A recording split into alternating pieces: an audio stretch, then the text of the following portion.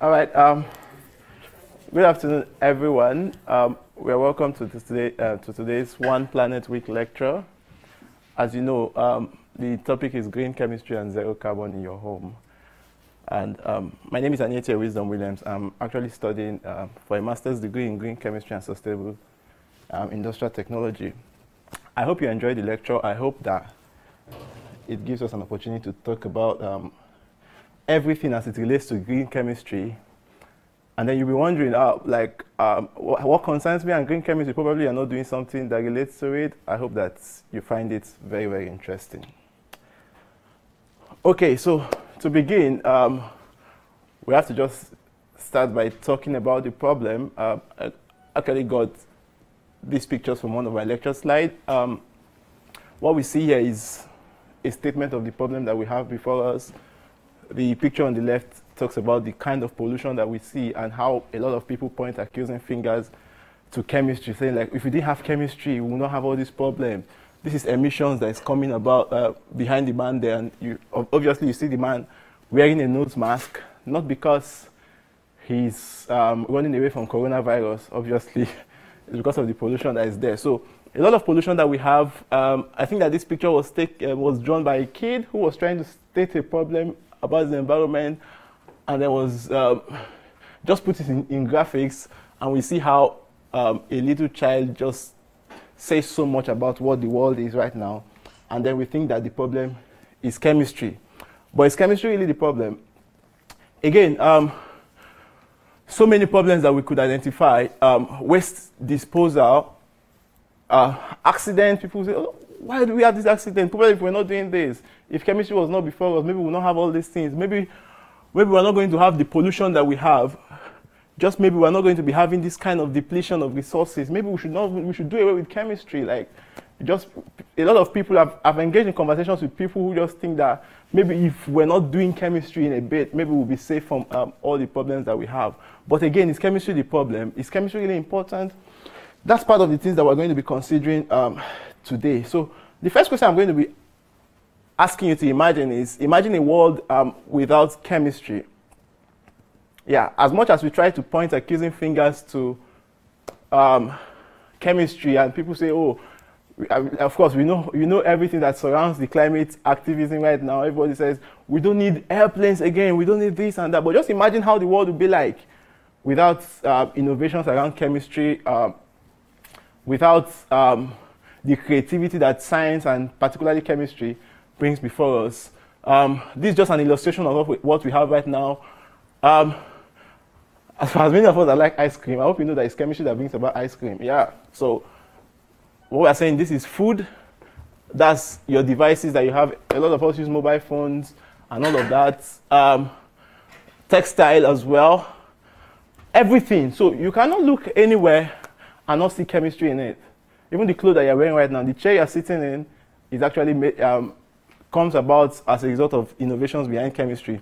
And so this statement that 97% of all goods are manufactured using at least one chemical reaction is really, really true.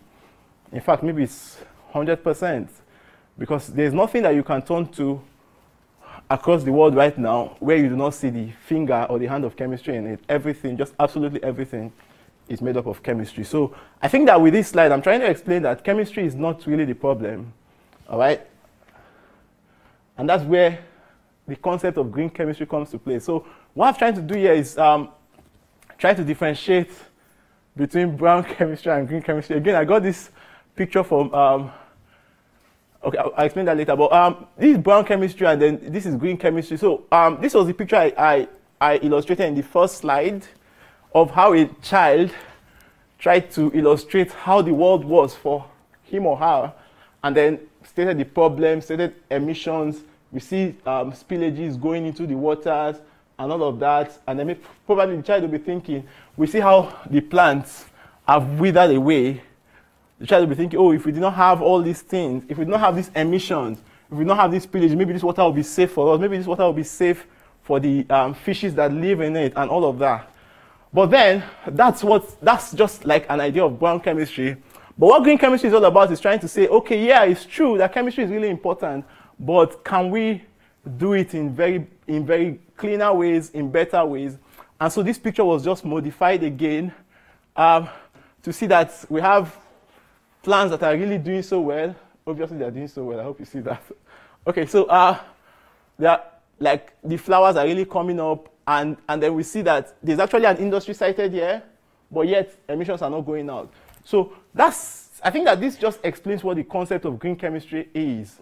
Because even just yesterday, I was actually at a panel discussion. I was engaging somebody, a lecturer in the University of York, who had absolutely no idea of what green chemistry was all about. Like, if you tell somebody, oh, I'm studying green chemistry, like, what's that? Like, what's green chemistry?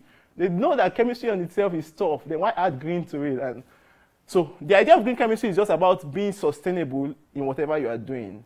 All right? To say, okay, yeah, we know that chemistry is really, really important, but then we can do it in really, really better ways. And so instead of producing something that will create a lot of emissions to the environment, we could actually do things in different ways. And so the question you'll be asking is, how does this concern me? How does this concern me as an individual? Maybe you are not somebody that is working in the industry, yeah? So you'll be asking yourself, like, how does this relate to me right now? So, but before I explain that, I would like to state that one of the things that where green chemistry is anchored on is on the United Nations Sustainable Development Goals, 17 of them. And if you look at it in its entirety, you will see that for every 17 of the goals that are listed here, we have green chemistry as a very, very important factor in it. Yeah, for all of them, we want to talk about no poverty and how if we do not have the industries, we could not create the kind of employment that we have right now. If I showed you about ice cream in the first slide. Of course, because of the ice cream, some people stayed away from hunger and all. So basically, the United Nations Sustainable Development Goal that we are all aware about has a very strong anchor on chemistry. But then, green chemistry majorly focuses on Goal 12, which talks about responsible consumption and production. Now, that does not mean that green chemistry is actually entirely focused on that. If you look at Goal 7, for example, affordable and clean energy, you see that it is green chemistry in itself, but it has to apply to people that are actually working in industry and all of that. But so what I'm trying to do here is just to try to bring it to us as individuals. How does green chemistry relate to you? And then the Sustainable Development Goals. You see that if we become more responsible in our consumption and our production, then I'll be talking about that in subsequent slides. But then just to give us an idea of what the United Nations Sustainable Development Goal 12 is. Well, in simple statements, the Sustainable Goals statement says achieving economic growth and sustainable development requires that we urgently reduce our ecological footprint by changing the way we produce and consume goods and resources. So it means that in that little decision that you're going to be making as an individual, you could actually impact or influence the ability to achieve these goals. So considering how to change the way we produce goods, okay, that might not so rest solely on you, but the second aspect of it, consume goods and resources, that's what responsible consumption is all about. And then just to give a bit of statistics, this was taken from the United Nations website. It says that global population is estimated to reach 9.6 billion by 2050. And so it means that we need almost 3 planets to sustain the people that will be existing on the Earth by 2050. And you wonder, like, can we actually have 3 planets on Earth? Absolutely not possible. And then you have 93% of the world's 250 largest population companies, are now reporting on sustainability. So why have I put this here? We said that we have to change the way we produce things, but then this statement from the United Nations Development website as well is saying that 93% of companies are already reporting on sustainability. That means they're actually considering changing the way they produce. So it means that a lot of responsibility now lies on our own part. If industries are taking steps to be responsible in their production, how about us as individuals taking steps to change the way we actually consume some of this stuff? And so just to give us an idea, again, I'm going to be talking about this, but just to give us an idea of what the 3 pillars of sustainability is all about, basically, if you want to define sustainability, you just have to look at it from three perspectives: environmental, social, and economic, right? Like, so if you want to be sustainable in your lifestyle, if you want to be sustainable or responsible in the way you consume food, you must look at it from three perspectives. Okay, how beneficial is what I'm doing to the environment? All right, and I know that majorly for most people, this is where the focus is. So if you go to the supermarket and you want to buy something, you want to ask, okay, which of them is cheaper? I think that's the question that most people ask. Nobody goes a step further to ask, okay, how is what I'm buying impacting the environment? I'm going to be giving us some examples, some practical examples of how we could do this. Okay, and then social as well. How is what I'm doing, how is what I'm consuming affecting the social standard of living in my community? I think this is very, very important for us as individuals, for every of the 7 billion people on earth currently. If we begin to think about these three aspects of what sustainability is, and we make changes and adaptations to our lifestyle, then probably we'll be contributing to the United Nations Sustainable Development Goals. So just to bring it home to green chemistry now and give us a general overview of what green chemistry in itself is all about, is what I call the 12 commandments. Actually, the 12 principles of green chemistry in context, but what are they?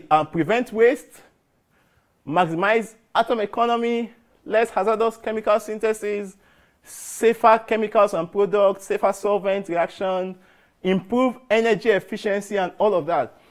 So you want to ask, okay, so how does all of this concern me? I'm going to be pointing out some of them as it applies to us as individuals in our homes. Remember, the idea of this presentation is just to think and ask yourself, how do I improve? How do I become more sustainable in my lifestyle? And so I'm going to be basically using these 12 commandments or these 12 principles, some of it to just drive home certain points. So the first one here, prevent waste. Yeah. Globally, 1.3 billion tons of food is lost or wasted. So when we talk about the fact that we do not have enough food to go around everyone that's living on planet Earth now, and yet the United Nations still reports that 1.3 billion tons of food is still wasted. I think that should ask, who are the people wasting the food? If we say that, oh, we don't have enough food to go around, but yet we are still reporting that 1.3 billion tons of food is wasted, then who are those wasting it? So it means that the people that are fortunate enough to even have food available to them still waste it. And that should take us to the slide I talked about, the three concepts of environmental sustainability, considering the environment. How does food wasting affect the environment? When we throw food away, you know, how does it affect the environment? How does it affect social standard of living, in the sense that, okay, we might have enough to throw away. How about those that do not really have? Saying that RAP research shows that 6.6 million tons of household food waste a year is in the UK. So 1.3 billion tons of food in the whole world, 6.6 million tons of it is in the UK alone. So I think that should create some questions in our mind. All right, like, so there's so much amount of food waste that's being generated in the UK. And then over 70% of this is edible food. So food that can actually be eaten by people is actually being thrown away. And then studies show that the average person can reduce their food waste by 15 to 20% or more. The question now is, why do they not do this? We know that, okay, everyone can actually reduce their food waste by 15% or 20%, but why do they not? I think that is because people are not conscious of their lifestyle. People are not responsible now to think that, okay, whatever, to think about the implications of what decisions they make, the implications of what consumption, things they consume, and what things they throw away. I think that if people become more responsible, if people become more conscious of their decisions and choices, then probably we'll be able to achieve that. But the first thing is realizing that there is a problem. Realizing that not just the industries create the problem alone, but we are part of it, right? That if every one of us can be conscious enough to reduce the amount of food waste we generate, then we'll be, cumulatively, we're going to be contributing to reducing this the data that we have there. And so how do we prevent waste? How do we reduce food waste? The first thing is to plan ahead. Like, many times we just go to the supermarket. I think that it happens to every one of us. You just go to the supermarket and then you just want to buy something. You just see something that you like and you buy, and then you go home and you want, like, you just don't like what you buy again, and maybe you just take a few bites and you throw it away. So you have to plan ahead to think that, okay, now I know that there's a problem. Now I know that a lot of people do not even have access to this food. I have it. Why am I throwing it away? So plan ahead, buy what you need. Yeah, buy what you need. But eventually you might buy what you need, but it might still be excess. The next step is to store correctly. Right? Many people actually do not want to store food. I've actually interacted with a friend that says if she cooks food and then she just cooks it and eats it once and it remains, then the rest she can't eat it again, so she just throws it away. So you have to think about storing correctly, realizing that there's a problem, and thinking about storing correctly. Cook the right amount. I don't know how many of us actually quantify what we cook to know, oh, this is what exactly I can consume. You know, we're trying to talk about bringing green chemistry to our homes now. This is exactly what I can consume. All right? Then why do I have to cook more than that? So cook the right amount, eat all, or store leftovers for later. Have you thought about this before? Like, to think that, okay, I do not actually need so and so. Have you consciously decided that? Like, have you thought about it before? I think that we have to now really, really consciously begin to make those kind of decisions, those kind of choices. It's about being responsible in our consumption and being responsible enough to know that we do not have to create the amount of waste that we are creating. And then beyond wastage again, this slide, rather than waste, why not think about recycling? So for this slide, it is beyond food waste now. All right, we know that we have talked a lot about food waste in the previous slide, but rather than wasting something, why not recycle it? I think it was in the last Christmas, because the last Christmas was my first Christmas in the UK, that I realized the problem around Christmas jumpers here. You know, where I come from, when we buy Christmas jumpers, a child can wear Christmas jumpers for as long as maybe 6 years, and when the child finishes wearing it, he passes it over to his younger ones, and sometimes it just goes like that, because they just think, oh, what do we need a new Christmas jumper for? But when I came here, I saw that people can buy Christmas jumper every single Christmas. So that's exactly the problem. Like, you just know that you want to feel good, you want to wear something new, but yet people do not think to say, how does this imply on my environment in terms of environmental sustainability and social sustainability as well? So for this, we have to think about recycling. This is the normal route of most people on earth now. They take, they make, they use, they dispose, and because they dispose, they pollute. All right? But what green chemistry says is that when you make, you use, you reuse. All right? You reuse. After reusing, you think of remaking. I'm going to be showing you a slide on that will emphasize this point. So instead of thinking of, okay, this does not serve the purpose that I'm using it for again, can I use it for something else? We have to now become that conscious. And then, if you cannot remake again, you think of recycling. Now, recycling responsibly is not, I think it's not just about just identifying a recycling bin and just throwing something away. You have to now be very, very conscious of how you're actually recycling. Now, this is just an information. Do you know that recycling a single can of aluminum drinks can save enough energy to power a TV for 3 hours? Did you know that? So when you think about, there's what we call the life cycle assessment in green chemistry. When you think about the way an aluminum can is produced, the whole process it goes through, and you just think about that. If I decide to recycle that can, if I consciously decide to recycle that aluminum can, then I might be saving that entire process again. And in that regard, I might be saving enough energy. So when you think about the cumulative effect of that choice alone that you are making, and think about how if everyone begins to make those conscious thoughts and decisions in their respective homes, the implications it will have on the global, on the United Nations Sustainable Development Goals. So this is not good, this is preferable.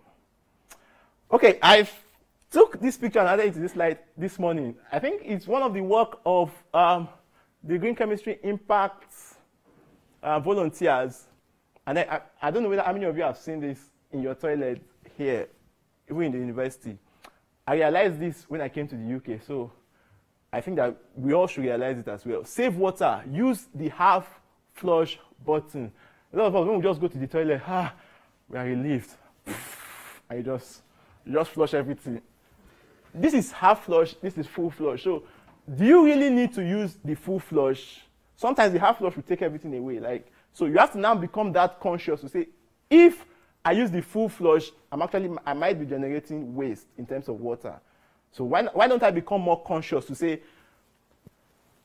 look at the statement here, use the full flush where not just necessary, but absolutely necessary. So maybe you have defecated something that is very stubborn, and you flush the first time, you flush the second time, and you refuse, then use the full flush. But if it does not get to that, it is absolutely not necessary. All right? Because more than 1 billion people still do not have access to fresh water. Do you know that? Yeah, more than 1 billion people still do not have access to fresh water. And excessive use of water contributes to the global water stress. So that little decision that you are making in your homes by just thinking about flushing your toilet alone is actually contributing to the water stress on the globe. Okay, so beyond recycling again, to take your decision a step further is what we call the 5 R's. All right? Refuse, reduce, reuse, repurpose, and recycle. I think it has to do with being more conscious and responsible now. Now, I've used this pyramid just to show the order of how your decision should be. Okay? How many of you have gone to the supermarket and looked at something from the sustainability perspective? I pointed out in the first slide that, in one of the first slides, that most times it's the economic benefit that we look at. Oh, how cheap is this? Is this cheaper or is this? I do that a lot. But most times, from now, we should just begin to become more responsible to think about stuff from the sustainability perspective. To say, refuse to buy or accept products that can harm you, your home, or the environment. All right? So it's not just about you alone. It's not just by the cycle of company that you have, but even your environment as well. Now, I think that almost all chemicals products that we buy have the content of it, like what they use to produce it and all of that. But how many of us consciously look at it to say, well, what's the implication of what it is that I'm using? We have to become more very, very conscious to say, oh, if this is not good, I'm going to be showing us in the next slide, if it's not good, why don't I refuse it? Okay, but if you know that you have gone to a step where you cannot refuse something, why don't you reduce the amount of what it is that you are using? All right, okay, this thing I know is really, really not good. Why don't I just reduce the amount of it to say, okay, if, for example, plastics, if you know that you can really, really not live without plastics, why don't you reduce the amount of plastics that you have? I think that's the point. So if you cannot refuse, reduce. If you cannot reduce, reuse. So, okay, if you think that, oh, I can't do without 3 chairs, for example, if chairs were bad, if I can't do without 3 chairs in my home, but every year you keep buying 3 chairs, new 3 chairs, you have to reuse to say, okay, if I used to buy chairs every year, then why don't I think about reusing those chairs maybe for 5 years, just become more conscious with how I keep it, how I conserve them, and then the ability to reuse it. Okay? So you have to reduce. Well, this picture was supposed to be here. I don't know how it came here. It has to do with potatoes. Like, you know you cannot eat as many potatoes. Why don't you reduce the amount of potatoes you are eating? Because you know that if I cook the entire potato, I will not be able to finish it. You should reduce it. And then repurpose. This is what I was talking about.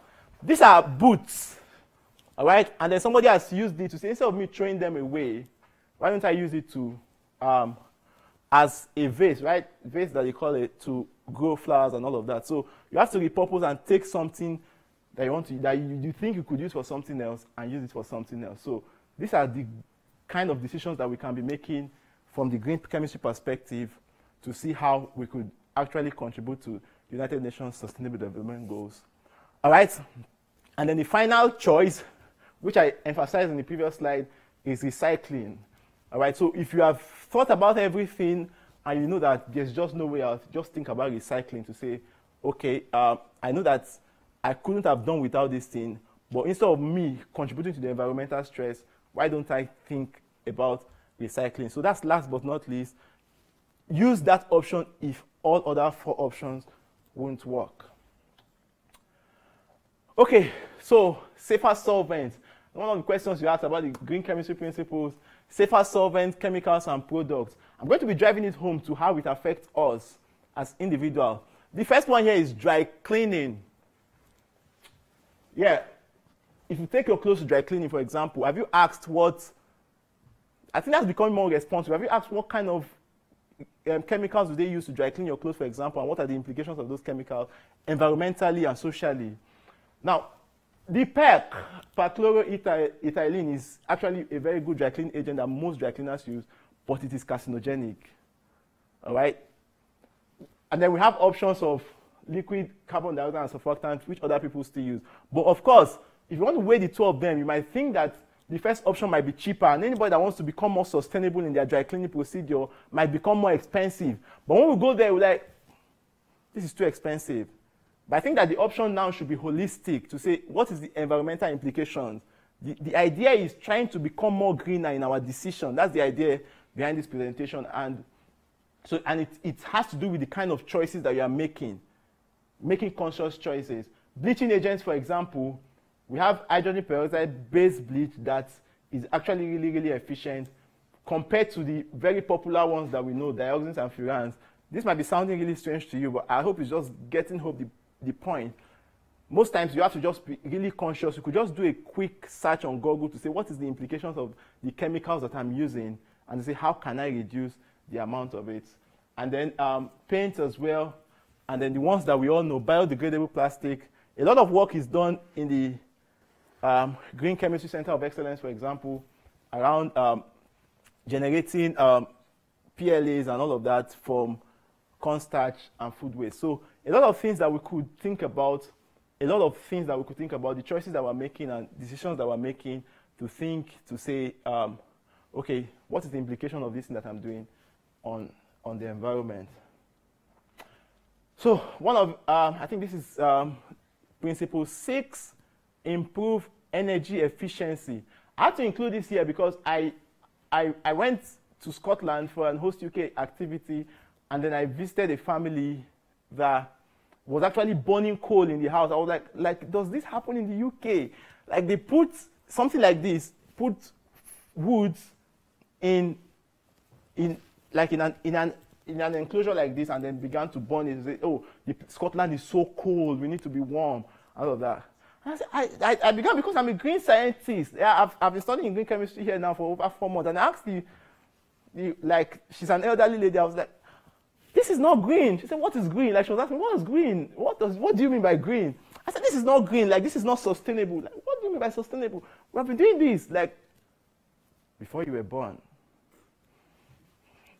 So, but I think that we have to now begin to decide. If you go to underdeveloped communities now, you see that a lot of people still live with this. It's not familiar, but this is burning of firewood to make food, all right? It's actually not sustainable. We talk about the kind of emissions that it creates, the greenhouse emissions and all of that, and then the energy inefficiency that it comes about. So we have to now begin to decide, if I have the option of burning gas, for example, and using electricity, which of them is more sustainable to me? All right. When we talk about green chemistry as well, and we talk about the environmental implication and all of that, it has to do with, okay, deciding on when you have different energy options, which of them is actually more sustainable. And also we have an electric cooker here, and then we have a microwave. Microwave, if you come to the green chemistry, for example, microwave is absolutely popular there. So just by switching LED light bulbs could save you 35 pounds per annum. So to say, oh, it doesn't have to be about your environment alone. When you make conscious decisions, you're actually saving yourself money.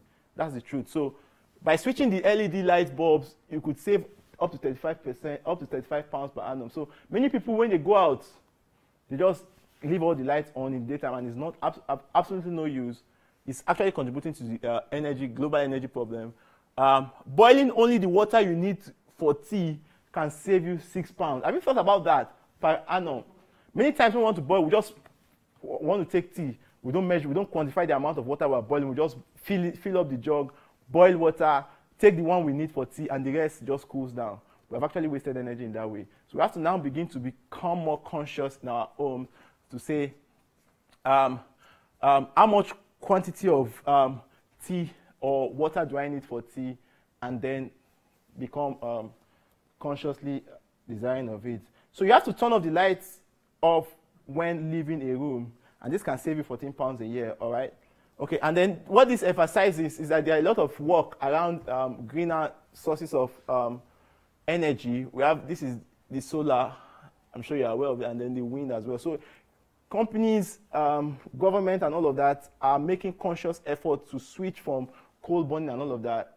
But we as individuals too must begin to make those decisions as well. So the question is, do you always need a warm bath? I think this question was asked in a panel discussion yesterday. Do you really always need a warm bath, or you just want to have one?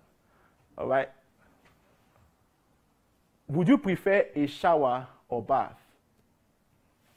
Now, this statistics was taken from a website. 90% of people that took these statistics preferred to use a shower than a bath. Now, the question is, which of them generates more water waste? Obviously, you know that if you are bathing in a shower, you are creating more water waste because you're just running something down. But if you are using a bath, for example, you are conscious of the amount. A bucket cannot take more than it can take, all right? So to say, oh, do you really need a shower, or you could just take a bath to save water?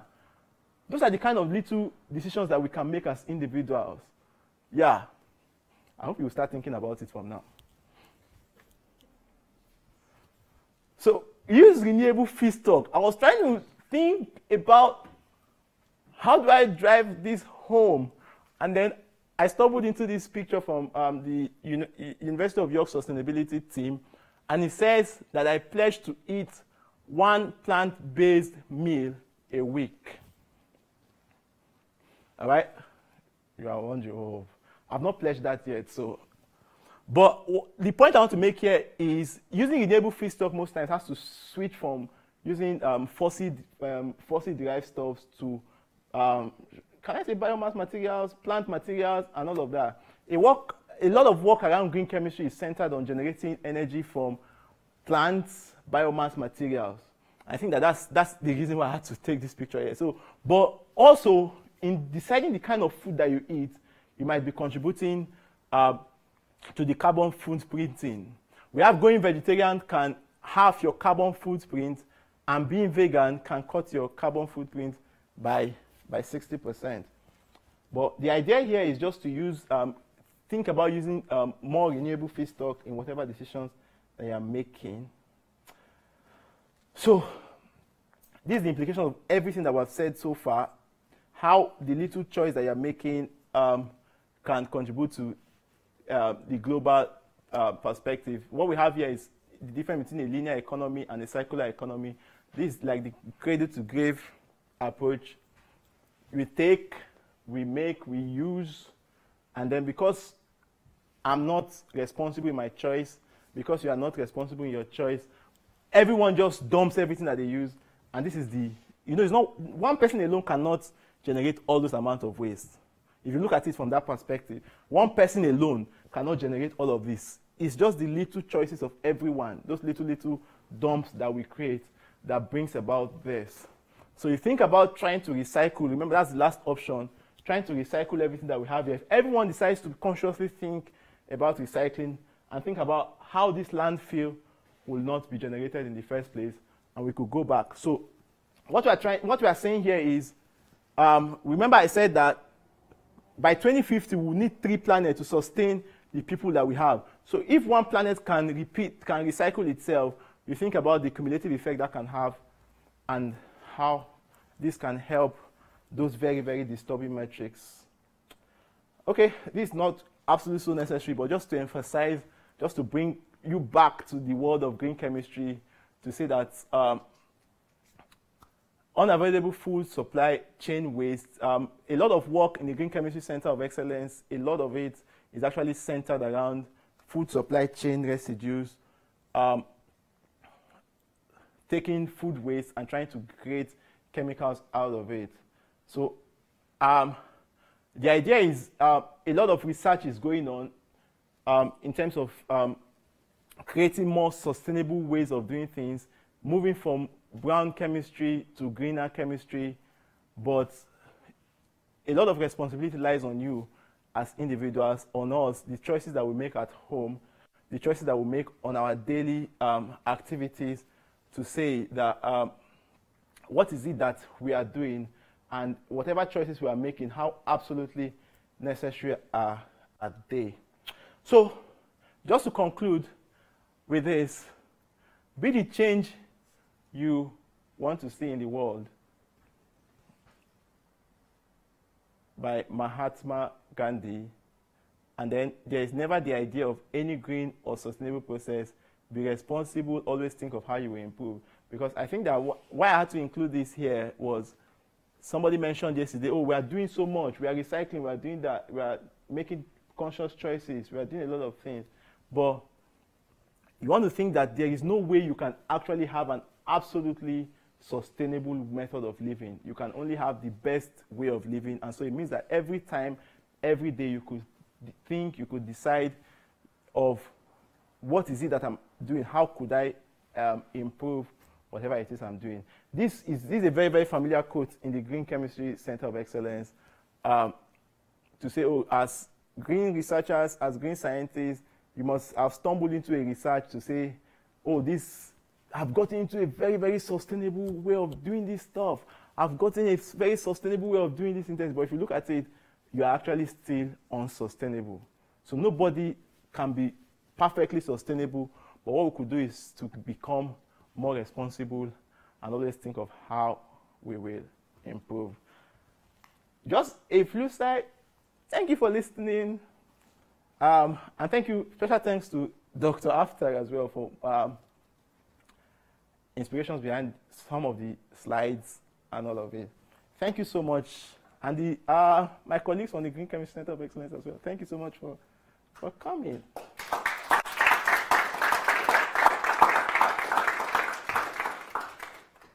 So, yeah, we're finishing time. Do we have questions or contributions? Yes.